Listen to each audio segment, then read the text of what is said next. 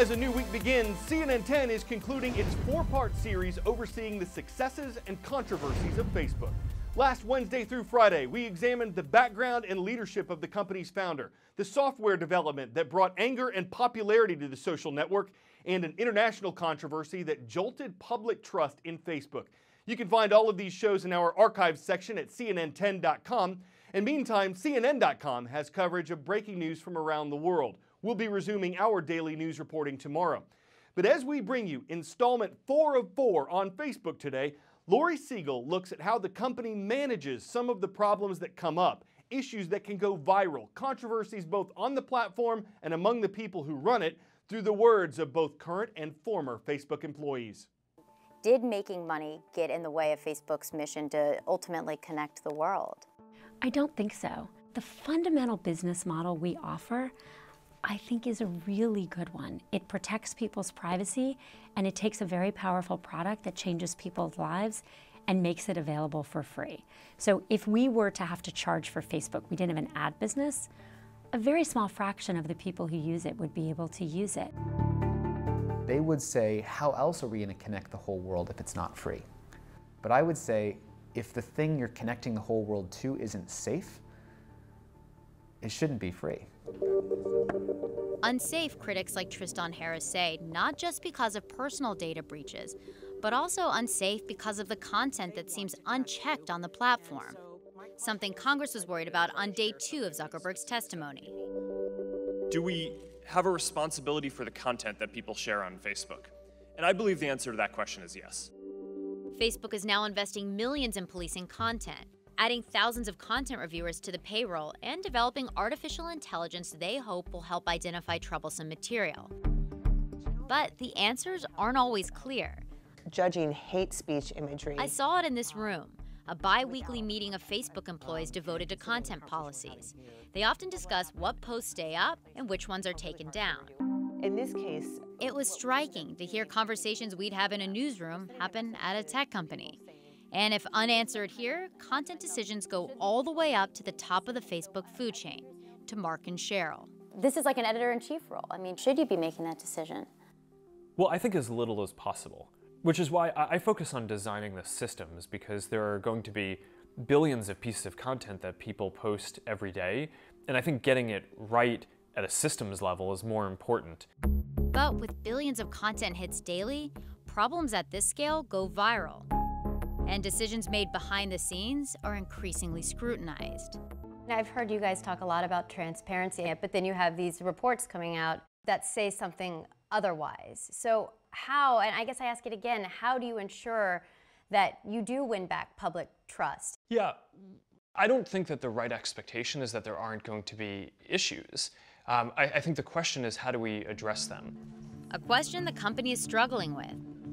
While executives have promised to focus on security and transparency, We have more than doubled the number of people we have working in safety and security.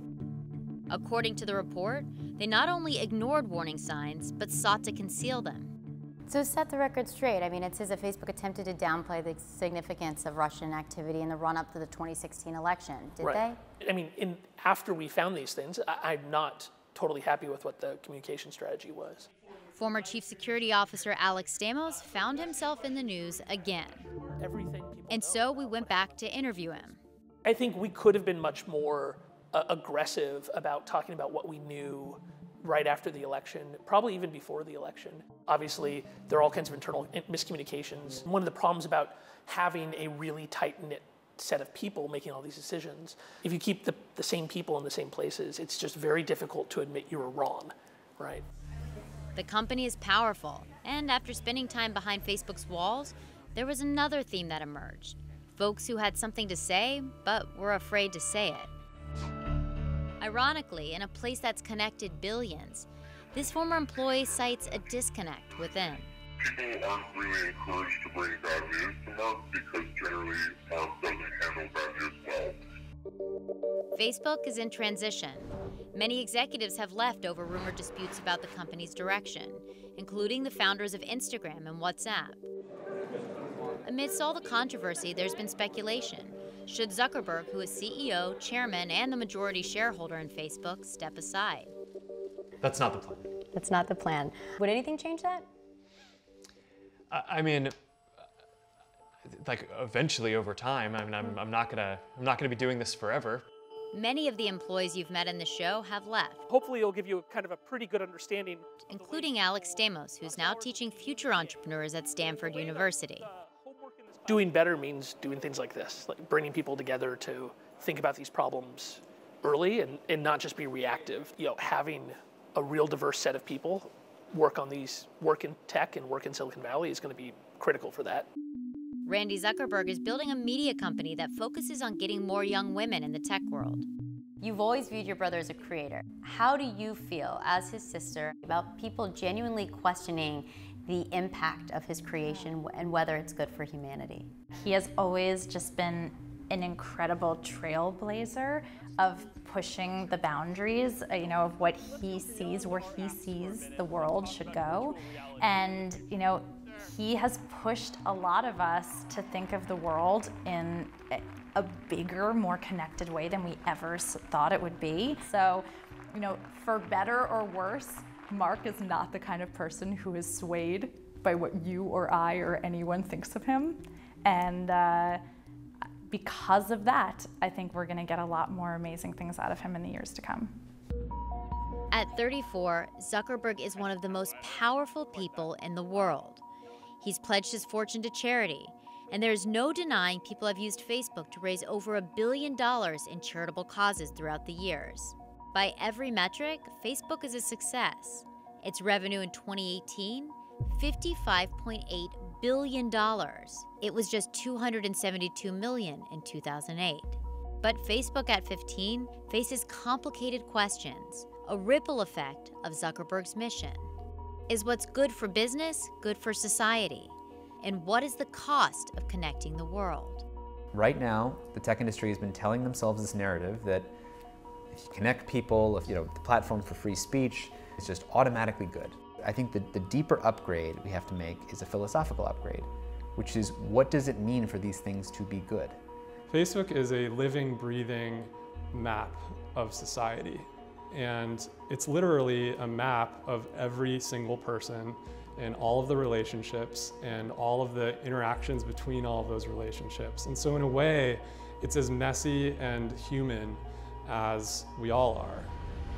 It is hard to say what any individual can do in the face of these massive kind of historical forces that we're at the intersection of, right? What happens when you give voice to billions of people for the first time in history? Do you think you'll be on the right side of history when we look back on this period? Yeah, I do. I think it's hard to imagine a future where giving people more power and helping people connect and share more ideas isn't going to end up being a very positive thing.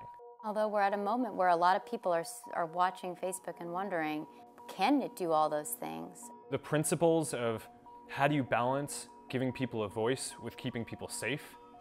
How do you make sure that you can protect people's privacy and use information in a way that people are comfortable with, while at the same time being able to build a system that can go stop bad guys from doing things and can provide a service that is free for people around the world? These are really big historical questions, and they're not simple things that have, you know, one-sentence answers. And over time, I really believe that being on the side of giving people power and giving individuals a voice and giving people the ability to connect to the people that they want to is going to be the thing that wins out.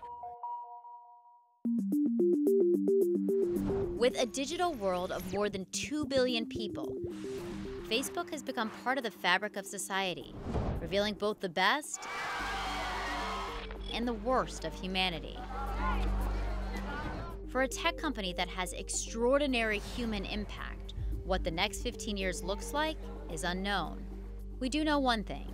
As we head into uncharted territory, Zuckerberg's mission to connect the world will only amplify, as will the issues that come along with it.